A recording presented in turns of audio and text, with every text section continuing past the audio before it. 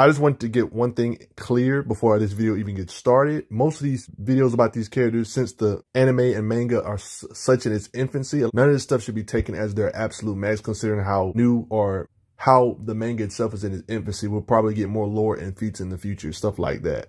And even the fact that it's new, it's still confirmed that characters are already strong enough to destroy planets like Earth. Like, it's more than one deity in this tournament so far that's already confirmed they can destroy planets. I mean, not to mention Thor, for example, in this universe has similar feats to his myth, like fighting a giant snake, the planet-sized snake. So it just kind of adds up with the lore and how this anime is using some myth elements to these characters. Even though this is their own interpretation of these guys, they have a lot of similarities to their myth counterparts when it comes to some of the accolades they do. Just keep this stuff in mind when I'm going over these Record of Ragnarok characters in these vids. Hercules, or his most authentic dub, Heracles, is throughout all forms of fiction, and everybody has their own interpretation of Hercules in their own universe. Like how Disney has their own Hercules, Marvel Comics Hercules, the one I love. Marvel will even be having him in live action soon. The one I'm going to go over today is the one in the anime known as Record of Ragnarok. See, all these different Hercules throughout fiction have their own little differences and things that makes them unique, but there's also a lot of similarities. I guess part of the reason these similarities exist is because they want to pay respect to the mythology of Hercules in general, of him being a powerhouse physical beast. Even with this anime's versions of Hercules,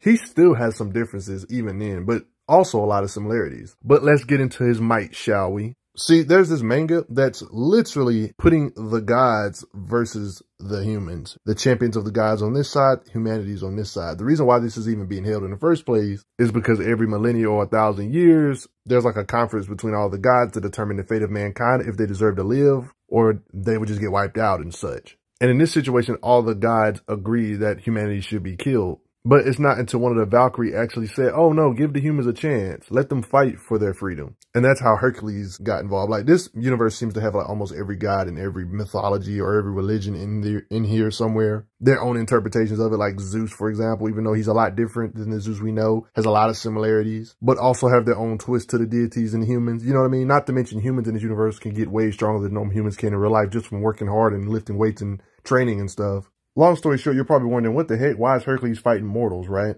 They have weapons that are divine weapons that help them be able to harm the top tiers and stuff of that such. Amping up the humans' physicals and speed and everything of that such. That makes sense, right? Interesting thing about Hercules in this universe is that he was formerly a human. So he went through some look evolutions, one can say. But then when he drank ambrosia, oh yeah, the thing that powered him up, that made him Hercules in the first place. Let me get on that real quick. He got powered up and changed appearance and looked like this because, see, this thing known as ambrosia is actually the blood of Zeus himself, the sky god Zeus himself. Yes, this guy in narration that's stated to be the supreme god of the Greek faith, omnipotent, like this same guy in the Record of Ragnarok, he drank his blood. That's why Hercules got so strong. Not just anybody can drink Zeus's blood and get godly strength like this. You have to meet some prerequisites or else you would die instantly. You have to be a true hero in order to even get powered up like this. So the fact that he didn't die by drinking his blood and getting powered up proves that he's a true hero when it comes to his heart and soul. I mean, even when he was mortal, he believed in hard work and dedication. You see him working out here, for example. You know what I mean? So it's crazy to think about. He went through some evolutions. Not only did he get powered up just by drinking Zeus's blood, but he actually got stronger than he is right here during his adventures and labors. He actually got stronger than he is right here. Like, this is his look right here where he's like pretty much at his peak. Way stronger than he was when he had that long hair looking like this. So he's made some progress as time went by. It shows Hercules' hand-to-hand combat. In this particular occasion, he only has one arm. It kind of shows that he can fight with just straight hands, especially being one-armed. When it comes to him as a fighter, I mean, he doesn't really need weapons because his brute raw strength is already crazy, but he does carry melee weapons like this club, for example. Throughout his adventures, it's pretty much confirmed that Hercules is versatile when it comes to different ways he can attack you, not just hitting you with blunt power. I'm going to get back to the labors later on in this video, but thanks to him doing labors similar to Myth, which I'm definitely getting back to later in the vid, every labor he completed, he got new abilities and techniques because of the labors. And because of this gives him like versatile abilities with the club he uses. For example, like being able to turn his club into a bird to produce a gust of wind, pretty much to blow projectiles backwards in his battle. Similar to his labor, like the lion, Nemean lion, his club can turn into a lion to hit really hard and make shockwaves, brute force type stuff. This kind of relates to his strength, you know what I mean? Herculean Exodus is what these abilities are called when he does these different techniques. With his club, the tattoo spreads around his body. Like stated here, the tattoo got bigger. The caveat is that every time he uses a skill, it causes the tattoo to spread. It causes immense pain. This also shows Hercules' pain tolerance. He can take a lot of pain. And if he uses these techniques too much or too long and the tattoo envelops his whole body, he will die if he uses it too much. You know, these almighty techniques in exchange for life. That is the Herculean exodus. Oh yeah, they talk about how this tattoo grows when he uses these techniques too much. It causes immense pain from a 1 millimeter growth. And notice how Hercules calm. He has insane pain tolerance. Like, for one, most knives can't even hurt him, but if you do miraculously hurt him with divine weaponry and you can damage him and pierce his skin, that's not an end-all be-all just because you can pierce his skin. It just more shocks him, if anything. Notice how he's not yelling in agony and just pulls him out. You know what I mean? So even if you do hurt him, he has crazy pain tolerance. Uses his own arm to tank an attack that's still hurting him and damaging him. I mean, the guy lost his arm for Pete's sake. And he looks at it like, oh, well, like, I can just handle, yeah, he got pain tolerance. You're going to see as this video goes. Thanks to doing these labors with his club, he can basically achieve his own version of a Super Saiyan form, or one could say he has a transformation. Obviously, one of his labors was Sybaris, where he drastically changes his appearance because he basically transforms. Like, one could say this is like his ultimate technique when he throws the club in the air, distorts space above, and pretty much summons Sybaris, the Hound of Hades, to basically fuse with him. One can assume this drastically increases everything he can do so far. And whatever he can do before this, he can do better, transform like this. Powered up more than ever before. You know what I mean? I'm going to get back to this in a bit, though. I mean, just like his strength in general physicals, his skin is ridiculously hard. No human weapons can hurt him. I mean, it makes sense. He drank Zeus's blood. He has crazy durability, right? This is like a small example of his strength, how people can just hang on him and he doesn't even feel the weight, basically, because they're light when it comes to his godly strength. Another good way to understand his might is how high he can jump, leg strength. Not to mention him simply just charging up a jump was causing this much damage, as you can see. So yeah, he can jump really high. So if you try to stay away from him, he can get close to you. Yeah, but let me get off this for 2 seconds. Let me go over this real briefly. This is when he just got godhood strength. Whatever he can do right here, he can do better currently. Because when he drank Zeus's blood, he got in a fight right away with a god known as Ares. You can see the impact of their hits is blowing stuff away. They literally get in a slugfest. The god Ares that he's fighting can't believe it and is shocked.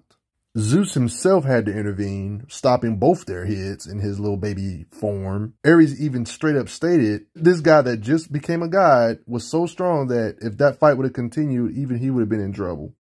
This scan right here pretty much proves that he's gotten a lot stronger since the time he fought Ares.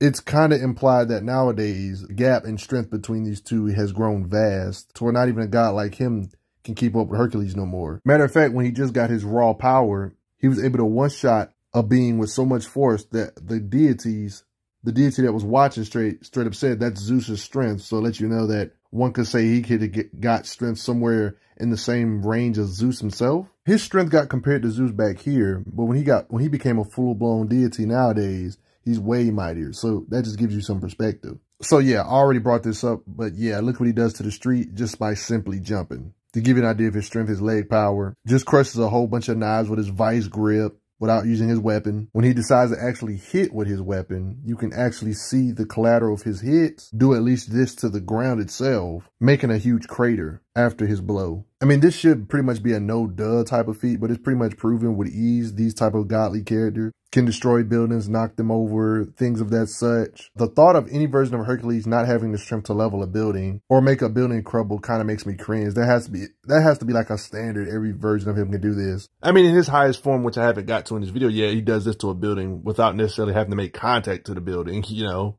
Like, here's the thing. Even if you don't want to believe he's completely equal to Zeus of this universe, that's fine. But yeah, all the gods might not be necessarily equal, but for him to even bring up Zeus's strength, considering when other gods like Shiva are kind of nervous around Zeus, this god, Shiva, for example, is just casually confirmed to have the raw power to destroy an entire planet, you know, just casually announcing these things. Like, I get it. It's just a statement, but it should imply that Hercules can also destroy the planet if he really felt like it, a planet like Earth, right? With how hard he can hit, right?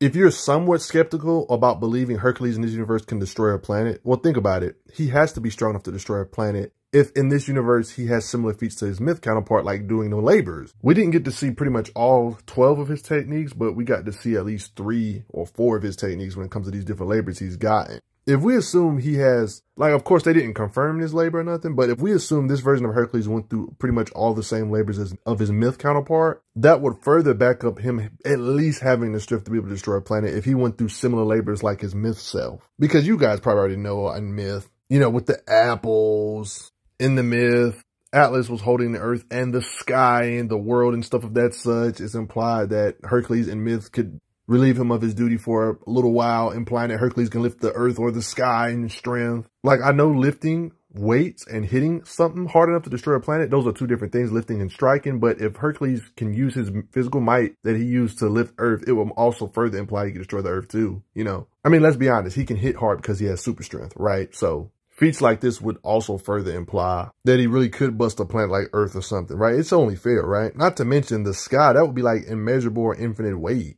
Yeah, I know Marvel Hercules is a different Hercules, but yeah, this, if we was to assume he actually had labor similar to this would make Hercules' strength immeasurable when it comes to how much he can lift. You know what I mean? But take that with a grain of salt. We don't really got context of these labors in this Record of Ragnarok universe, but it's a high likelihood it's going to be similar, right? Do you think Atlas exists in Record of Ragnarok? If he does, there's a good chance he probably did that labor of holding the heavens, the earth, or the sky or whatever. I mean, he did the labors. I mean, I'm pretty sure he probably held the sky in this universe. You know what I mean? It's confirmed he did the 12 labors, just like the myth, right? But that's none of my business. There's not really many flashy showings of his speed, but I would definitely assume he has to have fast reflexes. I mean, all these knives coming at him, you can see him block and deflect them with his fighting speed, one could say, reflexes. Even when stuff is this close to him, he can still dodge it. Something this close to him, he notices it and stops on the spot. Occasions like this definitely imply fighting speed, deflecting multiple things, and one of the blades curving unexpectedly, and he still notices it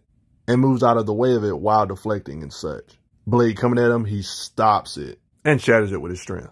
Striking power. One could say he can hit hard because a mixture of his physical strength and how fast he can swing or hit. When he was in a higher form, when his stats and everything was increased, there was like this sneak attack. He still was able to react to it in time when he's amped up in his higher form, of course. I brought this up earlier when he fuses with Cerberus, the Hound of Hades and stuff, he gets buffed up more than ever before. His most powerful, but takes the biggest toll on the user. But everything he could do before, he can do better like this, obviously.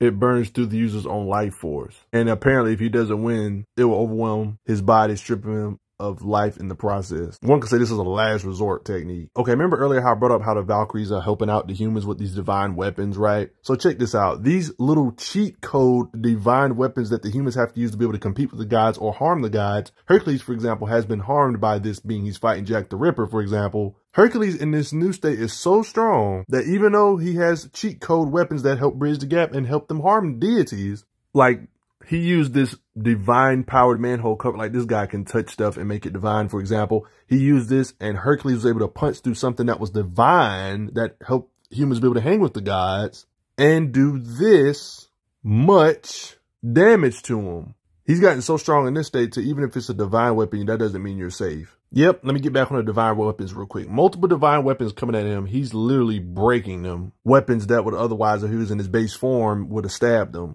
Like, there was this guy made an entire building a divine weapon, right? And it crushed Hercules in this new state. You would think something this heavy and massive would instantly win since he can make weaker stuff do damage to him. You would think all this weight would be too much for him, but in this new state, he's too strong. The Hound of Hades mode. Hercules stands ready for more. But for the most part, everybody, you guys get the idea. I kind of hate that Hercules didn't win, but regardless of it, he's still ridiculously strong and respectable. I mean, think about it. If they compared his strength to Zeus during his weakest days when he first got powered up, Zeus's blood, implying he already technically could destroy a planet, possibly right here, right? Imagine how much of a planet he can destroy like this if he could technically already destroy a planet in his base form. Not to mention unleashing his ultimate Hound of Hell attack, where he basically blows up his fist extra large. It's called the Great Hero Blow. Like, his fist literally gets larger. How hard do you think he can hit right here? He should be way above planet shattering level with this punch. If we're just being all the way honest, making a huge shockwave after the missed hit attempt. So imagine if he can already destroy the Earth right here in this base state, one can say like this, along with his new added claws because of his transformation, he can punch apart planets larger than the Earth like this. But what do you think though, guys? I want to hear what you guys think. What do you guys think the limits of these regular Ragnarok gods are? We're just in the beginning stages of their might, y'all. No telling what kind of madness we're going to see them do in the future. I mean, we got Zeus talking about how the Big Bang is a thrill and stuff. Like, there's a lot of potential for their power being upgraded. But before I get going, I got to say thanks for the donations, everybody. Helps out a lot. Respect Hercules, though. I'm glad you are enjoying your time on the channel. Make sure you check out the playlist on the channel to see other How Strong videos. If you like what this channel is offering, make sure you hit that subscribe button, and I will see you guys later.